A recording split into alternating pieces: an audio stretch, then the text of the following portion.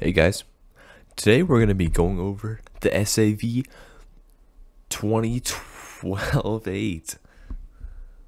Wait, or maybe the SAV 2012-48.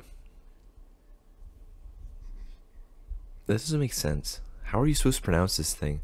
This is like the second time I've tried to do an intro for it, but I just don't know how to pronounce it. But anyways, enough with the yapping. Yeah, there's not much information on this thing. It was a post-war Swedish prototype that had a 120mm gun that was autoloaded, and at least in War Thunder had a 1.8 second reload. So it's like, it has some pretty good firepower, to say the least. But looking on Google and all that, really the only information there is on it is War Thunder related, because War Thunder is the only thing that makes it relevant. So that's what I'm going to be getting my information off of. So if any of this is wrong, and if anyone has decent sources, I will redo the video. And if someone brings up something better than War Thunder sources. So anyways, according to War Thunder, this was a private venture by Bofors to design a next generation assault gun for both purposes, for both export purposes and indigenous use following World War II. The main goal was make a light, maneuverable, armored 120mm autocannon capable of dealing with both soft targets like a bunker or a machine gun nest or something like that, and tanks. The prototype was built during the late 1940s. The War Thunder wiki doesn't specify at all, but no one was willing to buy it because it was expensive, seeing all of the technology with autocannon and all that. I guess it's not autocannon, it's more auto-loaded. But yeah, no one bought it, so really its high price and technology was the reason that it failed.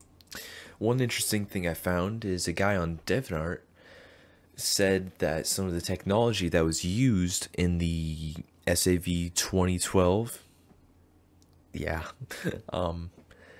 was used in the STRV 103, which is the little evil cheese wedge thing that can angle itself and all that. But you know what else it has? An auto-loaded 105mm gun.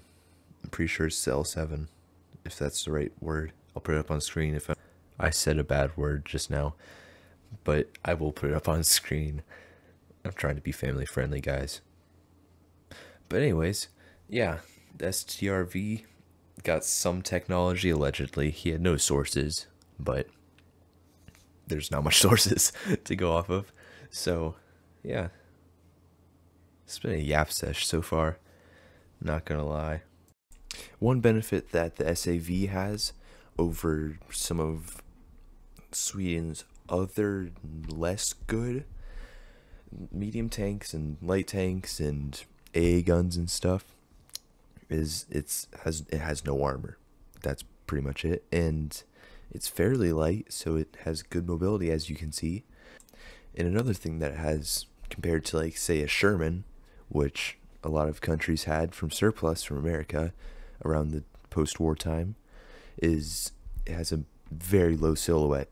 It could just be sitting in a tree line, and it would genuinely be hard to see, compared to a Sherman, where it's like, I'll put up on screen how tall it is, but compared to this thing, it's just massive. I think earlier in the video, in the footage, you could see like a Sherman driving by me, and it's like double the height. And that pretty much wraps stuff up. There wasn't any service history to this. No countries ever purchased it, and really it went nowhere other than the evil cheese wedge. But sorry for there not being any uploads in the last month. I think I've really been focusing on school and all that, but I'm gonna try and get shorter videos out. I'll see how that does with algorithm and everything, and if you guys like them, I'll keep them coming. But if you guys don't like them, just leave a comment. I'll go back to doing longer videos. But yeah, I think it's fun doing videos on obscure tanks like this. But anyways, see you guys. Have a very good day.